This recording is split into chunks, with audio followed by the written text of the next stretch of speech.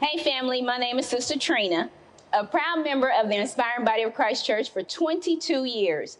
We have made a 90-day commitment, and today is day 27 of that 90-day commitment. We have consistently committed to show up, sew up, and serve up. On March 18, 2004, Pastor Russ preached, "Your seed begins to grow the moment you sow it, not the moment you see it." We have to remember to be patient and trust God even though He's working behind the scenes. It may take days, weeks, months, or even years to see the seed that comes forth. Again, we have to be patient and trust God. Make sure to view tomorrow for another inspiring word.